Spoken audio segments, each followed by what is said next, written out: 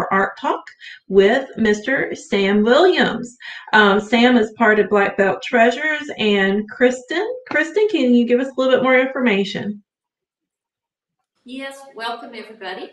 Mr. Sam Williams, I'm sorry, I'm not supposed to call him Mr. Sam, that was his dad. Sam has been with us since just about the beginning when we opened in 2005. He is an absolute master at the pottery wheel. He's also one of the best storytellers we have around. Very entertaining and a lot of fun. He has recently moved his studio up to our new ceramic studio space that we just finished building right before COVID hit. And we all just absolutely love having Sam up here about 3 days a week. He's here every other Wednesday to talk with customers and to demonstrate his pottery techniques. And he's just one of our most popular potters we have ever had here, and continue every year to be one of our best sellers in the entire gallery. He makes functional ware, but also it's functional ware with an attitude, and a little bit of humor mixed in, but also some of the most beautiful, well-made pottery you will see. So without further ado, Sam Williams. Hey everybody. Hi, Sam. Tell everybody a little bit, give them your basic story. I've been making pottery for 46 years. My father said we needed to learn how, and they were teaching lessons at a junior college in Brewton, Alabama, 40 miles from where I'm from, Monroeville, Alabama. And I started taking lessons over there, and I took for the next 20 years till Larry retired. It's called going over and using state equipment and et cetera, et cetera, et cetera. Actually, I'm a biology major out of college, but I never used that. I thought I was going to be a doctor, but I made a D in fourth semester German, so they took care of being a doctor. So now I'm retired and I'm a full-time potter. And I Very love cool. How long have you been doing this? I started in '75. That was 46 years ago. And Oh, wow. after I retired from a real job, I opened a studio in Monroeville and closed it 3 years ago due to the condition of the building and everything. And when they opened up a studio up here in the back of Black Belt Cultural Arts Center, they let me put my wheel and my keel up here. And I come up here anywhere from 3 to 5 days a week, and they give me the run of the place, and I get to come back here and make all the pottery I want. That's awesome. So, Kristen, why did you connect with Sam and make that happen? Because Sam he's been a part of our family since he started here. I was here before she was. He was here before me. I moved back from Virginia in 2009, and he was already a part of the family, and he welcomed me in, and we just, when it opened up that his studio just wasn't providing for him, and he kept having issues and problems, and we knew we were creating this space. And I mean, my degree is in ceramics and art history, and I knew we were going to put a pottery studio in here. So we designed it with the intention of it being a home, a second home for both Sam and I. So we knew all along it was a dream to have him come up here this often. And we hope to grow this where he's able to do more demonstrations and more workshops and classes, as many as he wants to, where it doesn't become a job, because we know he is retired. Got to have this fun time, and we don't want Becky to be too upset with us for keeping him here too much. But now, Becky's his wife, right? My real job, I was a lingerie salesman with Vanity Fair. Selling to department stores, but we all know what's happening to department stores. So anyhow, that's all in my past. Yeah. A neat little fact is my mother was one of the Vanity Fair sewers as a young girl. At what location? Baldwin County, Silver Hill. She was in Robertsdale. Yes. I started to work in Robertsdale 6 days out of college in December of '66. Oh, And I wow.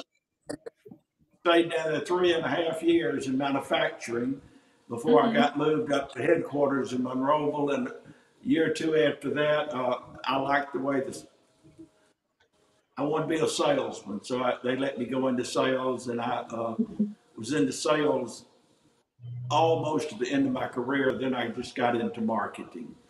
Mm-hmm. So, but anyhow, that's all history now. Yeah. So how did you make the leap from that to pottery? Well, my father had a farm supply store, and he bought everything old, including every old crock and churn and jug he could find. And it's now called folk pottery. I've got over 100 pieces that he bought in a Wow. collection. And he said, we need to learn how to do this. And I found out they were teaching lessons over in Brewton, Alabama. So we both signed up and started taking pottery lessons the same night.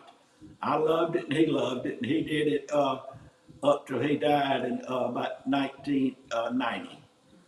Wow. And I'm still doing it. Mm-hmm. Very cool. Are you it, or is there another person learning that you're instructing? Is Kristen your student? No, Christian's a good potter. Uh, she'll tell you, I try to correct her and she tells me, shut up. But other than that, We correct each other. We give each Mm-hmm. other pointers all the time. but I like teaching people to make pottery. One of my favorite potters, and I don't know how many workshops I've gone to, Randy Brodnick out of Louisiana, and he taught pottery in Texas, and now he's just a potter and he's on the kind of the lecture circuit and workshop circuit. He told me, he said, Sam, nothing you know is secret. Everything you know, somebody else taught you, and you need to pass that knowledge along. So Right. I'm a firm believer in whatever I know and I can impart to others. I believe in doing that. I want somebody years from now to say, well, Sam Williams got me into making pottery, and I love it. Mm-hmm. And we actually already hear that. We have another one of our really good potters, Miss Becky Blaylock. She's from Selma in Dallas County, Alabama. Actually, she's from Valley Grande. But she came down here while she was a school teacher in Dallas County and saw Sam at one of our festivals demonstrating pottery, and he let her sit down and try it. And she said she was hooked. This was somewhere probably Wow. around 2006 or 2007. She went to, as a school teacher, she went and audited a class at Montevallo and learned to throw. She retired probably about 8 or 9 years ago and is now second to Sam, one of our most popular potters. She makes the most beautiful functional ware. It's popular with gifts and everything. But she owes it all to Sam, inspiring her and letting her sit down and try it out. And it really is addictive. That's why, Emma, you need to take a pottery lesson before you graduate. Take I'll advantage just of have it. to do that, won't I? Yeah. Emma, do you have a question? What's your favorite kind of pottery to make?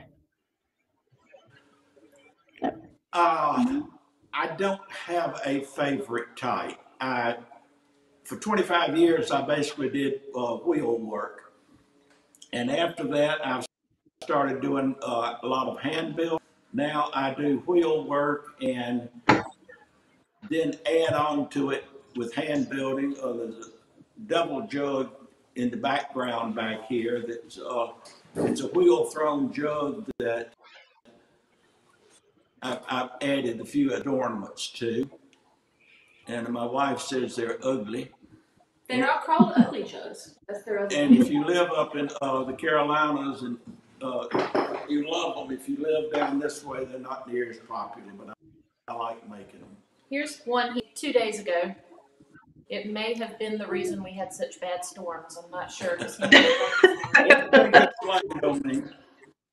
It's all Sam's fault. Paula, while we're talking, I'm going to make a little simple piece here. I can talk Okay. this won't distract me. So He can talk Okay. and make it the same time.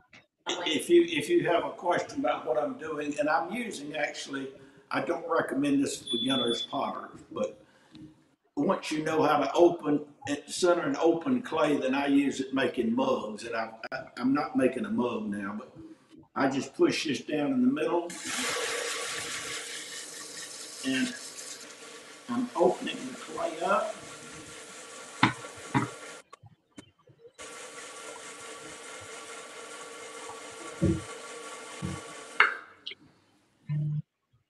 I've got about 1/4 of an inch shorter centerpiece, so it leaves 1/4 of an inch in the bottom. And I have centered this piece of clay. Now I'm going to pull up the sides. You mash on the inside and you mash on the outside, and you bring your hand up, and the clay magically just rises up. Every once in a while you hear somebody say, well, isn't that cheating? But it's not. All tools were created for a purpose, and you still have to be talented and know what you're doing to use any tool. Not to mention, tools like that are great for people who maybe have arthritis or a problem with their hands, and it can help you active and keep you doing pottery for many more years. Your hands are tools. Anything that helps you do work is a tool. Plus, we use all these kind of tools, so what's the difference, right? Very And true. I didn't discover a piece of pipe that I just used. I got it off the internet. Some old potter in North Carolina was doing it. Mm-hmm. Now I'm going to I've thrown a cylinder. This is called a throwing stick. You put it down inside and you want to pull up, but I'm going to use the handle end of it and lay this over. And if this falls down and flops, it doesn't bother me. I've made many mistakes. Best way to learn. Mm-hmm. I tell my pottery students that all the time when they make a mistake. I'm like, but did you learn something?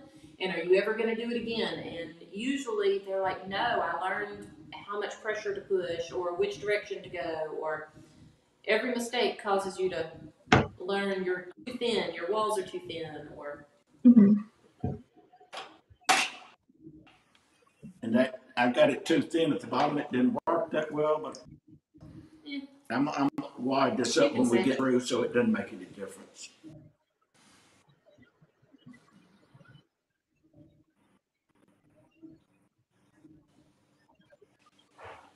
I was gonna say he made this one the same exact way, right? Or no, I didn't use it. Anyhow, that's where's the cutting wire, Christian? I don't know. Is mine over here? Here. Very cool. Well, while you're working on that, let's see. You said you tried different materials before you did pottery, and you fell in love with pottery. What was that process? So you said you tried glass blowing, I think. No, I've You never said you tried painting. I started out. I had a second grade teacher, and she actually got me interested in drawing and doing probably finger painting or whatever it was in the second grade. And now I can't sit down with a piece of paper and a pen and not want to draw a picture. I draw on the shower or glass door in the morning in condensation. Before I get out, I've got to draw some little picture in there. So. And very some cool. of his pottery, he's drawn, he draws a lot of fish, crabs, shrimp, what else on your pottery? Wood ducks, things that are easy to draw, and once you learn how to draw them. But if you have a platter and you add a few little drawn pieces around the outside, I'm into marketing now. I'm on my marketing stool. that platter is going to sell for $10 or $15 more than if it was just plain and didn't have any pictures around the inside. And you can do those pictures in 2 or 3 minutes, and you're through. But you've added another $10 or $15 to your piece of pottery at retail. Like, let's see. Let me see if I can break up one of your pieces. Like this one? Is this one? This one? Let's see. That one? Yeah, that's just a platter.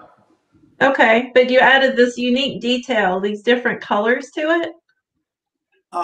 Okay, the process on pottery, you take raw clay. Clay is aluminum silicate. It's aluminum and silica, which is sand. Glass is made from sand. It comes out of the earth. You make it, you shape it, you form it, you put it in the kiln, and I fire it up to about 1830 something degrees without a glaze on it. Then I take it back out and I put a glaze, which is a mixture of different clays and chemicals, and it gives it kind of a glass-like surface, and you put different chemicals and oxides and things in it to make it colorful. You put it on it, and then you refire it up to about 2230 something degrees, and it becomes vitrified, which means it doesn't absorb moisture anymore, even under the bottom where it's not glazed. Excuse me. But that's the process. Okay. What you're looking at there is just a platter with 3 different glazes on it, overlapping one over the other. That was a platter, and then I took a little coil of clay, twisted it 2 or 3 times, and put it on each side for a handle. Very cool. It's a very nice piece. Marketing handles add another $5 to $10 to a piece of pottery that you can pick it up with. So I've got to pay for my hat somehow or another. Yeah. Oh yeah, yeah. I want to bring up this one because this was one of your neat ones. Okay, you like the devils and the face pieces? I see a lot of those, like the one you have behind you. I love the face pieces. There's one behind me that I just made yesterday. There's another one that I made in the past. It's glazed, and then I rub part of the glaze. Oh, that's not it. That's just the raw piece I made yesterday. You throw a jug, and then you hand build the face, the horns, the lips, the eyes, et cetera, et cetera, et cetera on it. Okay, so what'd you come up with this design from?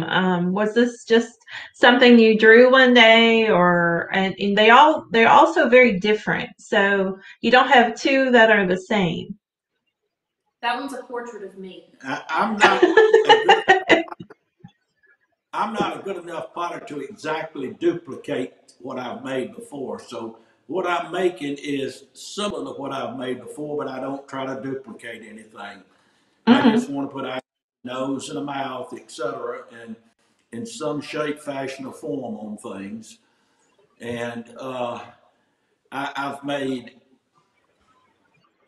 face jugs of Obama. I've made face jugs of Hillary. I've made face jugs of Trump.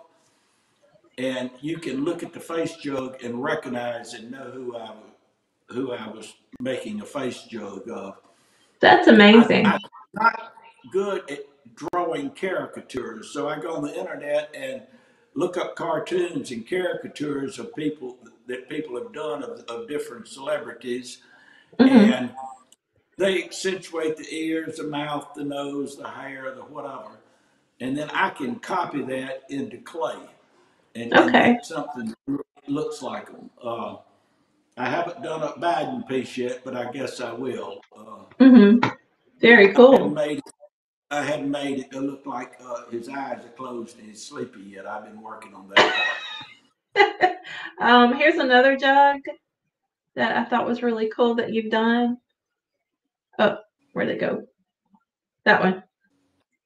Well, that has a brown glaze on it, and I put white porcelain slip, which is clay and water, over the horns and the teeth. I put a brown glaze over the rest of the jug, and then wiped off part of it to give it highlights over the eyes and the nose. Mm-hmm. And then Very, you very fire cool. it comes out that way, and that jug, until it's broken, will be here till that big sun up in the sky implodes and burns us all up. Mm-hmm. Acid won't hurt that piece of pottery. Termites won't eat it. It will break. That's the only reason I get to make more mugs is people drop mugs, break mugs, take them out of the dishwasher too fast and knock the handle off on the granite countertop. And I don't repair mugs. I want to sell them a new mug. Well, you Yeah. can't really anyway. Yeah. No, the mugs are so they're washable and microwavable and all of that. Mm-hmm. He's got one in his hand right now. Okay. Those are, you can, oh, wow. the mug is just a little clay cylinder that you've added a handle to, and it goes in the microwave.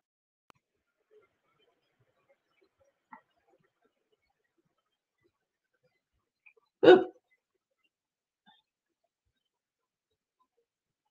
Well, we lost sound. Something just went.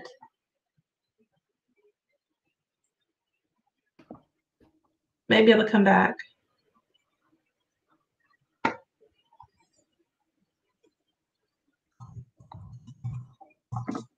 Hello?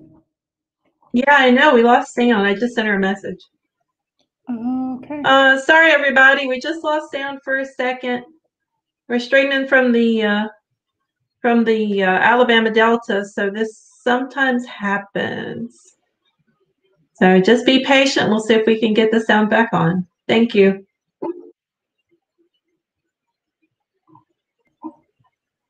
Hello,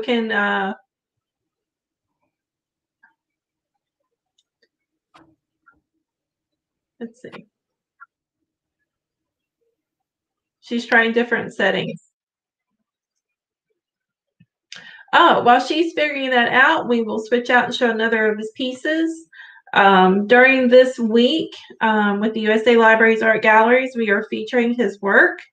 And this is one of them. He talked about how he has pottery that is serviceable. So you see honey. You see this one, which is honey and butter that can be used and microwaved if you need it, or used in a variety of methods.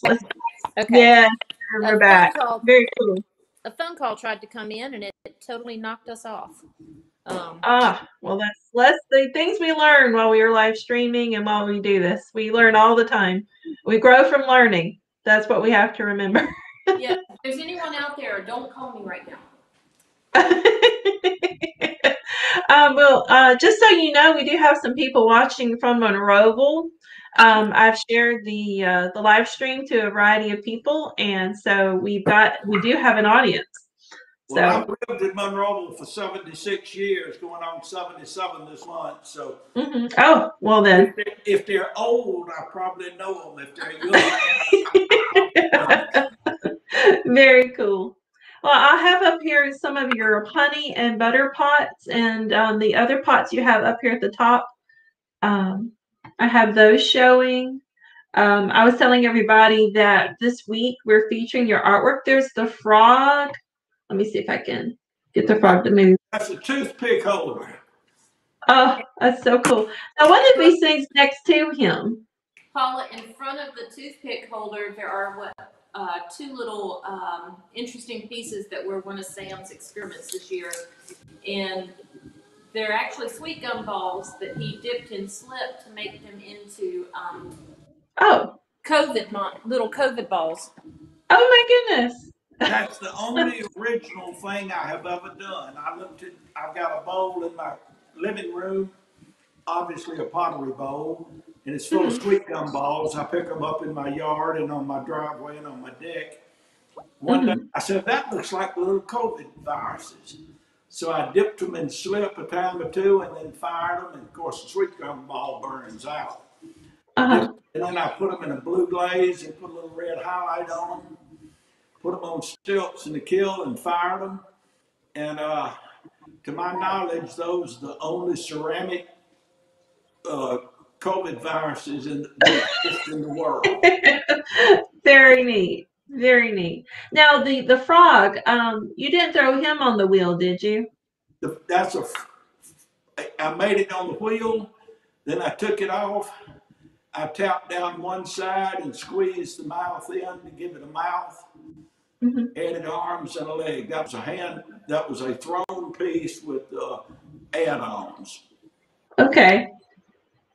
Very, very neat. Oh, okay, let's see. Let me look at some of the questions I have for you. What is the most challenging part of selecting materials to use in your pottery?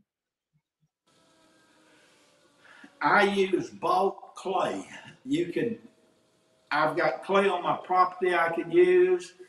I've made pieces of pottery for other people from clay from their property. They wanted to give their children Hmm. something that came from their farm or plantation. But I don't like using dug clay. It's it's a lot of work. I'd rather just buy it ready prepared. It comes in 50-pound boxes and 25-pound bags. You open it up and you use it. And Okay. it's Where do you buy it from? I buy most of what I get from, it comes from Southern Ceramic Supply in Baton Rouge. It's called Alligator Clay. Okay. And I don't go over there anymore. I'm buying it through the Kill Room in Fairhope. She has a studio over in Ocean Springs, and Mhm. she'll bring, when I tell her I need some, she'll bring some over to Fairhope and I pick it up over there. All right. Very cool. Now, how do you like organize, plan, and prioritize your work? Like how do you know what you're going to make? Uh, We tell him. No, I'm just joking. I get told, Sue Lynn is over this whole place up here. She told me the other day, we need more face jugs. We need this. Well, your table's getting low up front. And I do a lot of stuff that's, people call this, a lady was in here this morning. In fact, she works in here some, runs the bread and breakfast, among other things. And she wanted some escargot dishes. So I'd never made escargot dishes before, but I made escargot dishes. And Very cool. um, things like that. People want a platter. There's a platter behind Christian back there. Similar to a lady came in here and she brought a piece of embroidery that a crochet or whatever it is that had been passed down in her family for generation to generation, and I incorporated it into a platter for her. Now that's Wow. uh, This is a prime example of, you were asking about some of the challenges. This one's actually one of the ones he wasn't able to use. He's made this 3 or 4 times, and we've been having a challenge with cracks and Ah. flying out too fast in the new studio sometimes. And so this one has a big crack that went this way. And so he's had to remake this platter 4 times? several times. Several times. And I've made several of them now. I'm making one very similar to that for somebody else here in town. But once it's fired, you can't reclaim your clay. So if it cracks during the firing process, it's gone. I have a gully on the back side of my property in Monroeville, and there are hundreds of pieces of old broken pottery or pottery that I didn't like, or the glaze didn't work, and I don't want to sell anything that I'm not happy with. I don't Mhm. want to, 5 years from now, go to somebody's yard sale and say they've got a piece of my pottery out there for $2 because Mhm. they didn't like it. If I don't like it, it's probably in my gully, but you can't get to it because the kudzu's drawn up over. Okay. Let's see. How long does it take you to make your pieces? Well, the piece that I wadded up a minute ago while we were off the air, Mm-hmm. I went over and re-wedged it, and that's the piece on the wheel in front of me now. And Cool. I I threw it on the wheel, I centered it, I opened it up. Now I'm pulling up the walls. And Emma, do you have any questions? from there, it'll dry for sometimes a week. It depends on how thick it is. And then it will be fired the first time, the bisque firing. And then he'll glaze it or decorate it and fire it again. So for the entire process from start to finish can be as short as, if you don't have a lot to do, it can be as short as a week or a week and a half, but it can be 2 to 3 weeks just on how much you have to do. Now I took that bowl I was just throwing and I took the stick and I laid the sides over, so opening it up.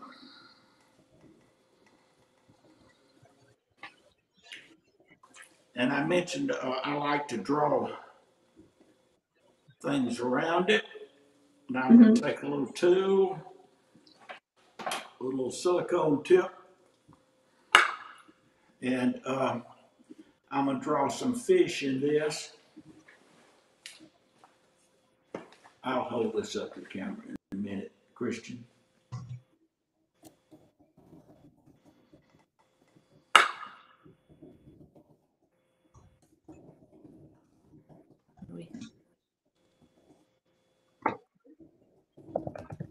I kind of quit talking when I'm drawing. I don't like to concentrate. It's okay.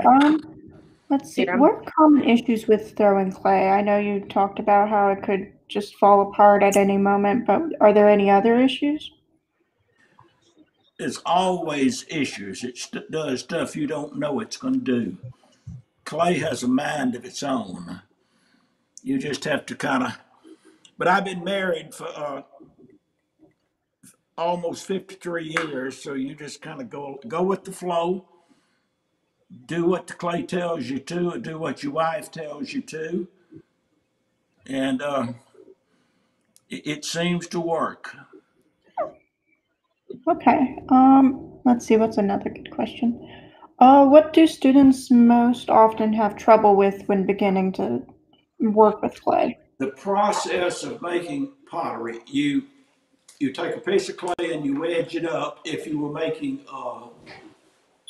rolls, it's called It's called kneading the dough. But in clay, it's called wedging the clay. You're bending it over each other and getting it together. Or you want the moisture, the content, and everything the same inside. Now you've got a ball of clay. You put it on your wheel, and you've got to center it. That's the hardest part to learn. And until you get a piece of clay centered, you're not going to make a piece of pottery. Right. But once you get it centered, you put your hand in it, open it up, go down and leave a 1/4 inch to 3/4 of an inch bottom in it, depending on whether you want to trim out under the bottom or just leave it flat. And then you push your fingers inside and outside at the bottom, and it makes a little groove. You get a ridge of clay on the top of that groove.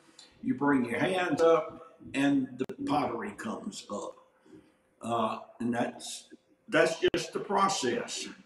But yeah, as he said, I'll tell you, I have two current groups of students, some who have taken before, and then others that are about on their 3rd week of taking pottery classes, and they'll tell you they have learned very quickly that if you cannot center, you're going to have a piece that's thick on one side, thin on the other. It's going to collapse as you raise it up. Centering is one of the most important steps in pottery. Once you master centering, you can do a lot. It's definitely one of the most challenging parts. It's fun watching him just manipulate the Very clay much so. and these fun drawings. I hope this one's going to be kept. Maybe someone can purchase this piece after it's fired and glazed. Definitely. If it doesn't fall off the wheel. It's Wow. off, Not but fall off the wheel, but here, you want this? I've got a bat on the wheel. And that doesn't want to come up, Christian. Here, I'll just hold it over. Leave it. It's fine. We'll do this so everybody can see it. There we go. Oh, cool. I've drawn some little fish swimming around. Mm-hmm. Now, I'll let it dry overnight. Tomorrow, I'll flip it upside down and I'll trim out part of around the foot at the bottom to refine that. And then I'll come back and put a handle on each side. And you've got something to hold it by and pick it up by. And it also makes it look better. So that's. You ask how long does it take to make a piece of pottery? I'm not running my mouth. You make a piece of pottery in a matter of just a few minutes. Okay. Well, you've had a lot of practice, though. Yeah. I have one other thing that I love to do, and that's cooking. I have a lot of practice there. So Very cool. you don't follow recipes. My wife lets me buy all the groceries and do all the cooking. And she takes care of the yard and the house, and we have a wonderful relationship. Very much. And she's probably still in bed asleep right now. If any of you people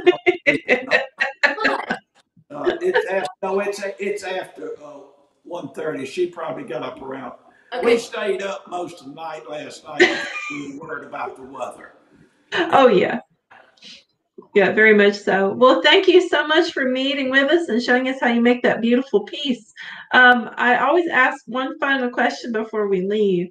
What piece of advice would you like to give to University of South Alabama students? Ask that question again.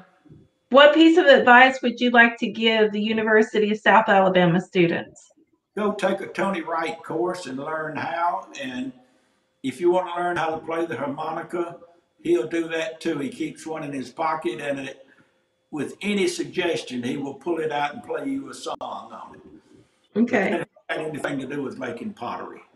But seriously, I don't care what you're majoring in, just go take a pottery class. When you get old and ancient like I am, and you're out of something to do and nobody wants to pay you to work anymore, you can fall back on that and make pottery, and it's absolutely wonderful. Your children love it, your grandchildren love it, and every now and then you get to sell a piece. Very cool. Well, thank you so much for talking with us today, and we sure did enjoy spending time with you. Thank you so much. I appreciate it, and you never did tell me who was watching from Monroeville. Oh, they didn't give their name. I don't blame them. Well, I'll talk to you later. Thank you so much. Thank Thank you. And you. we'll see y'all next week.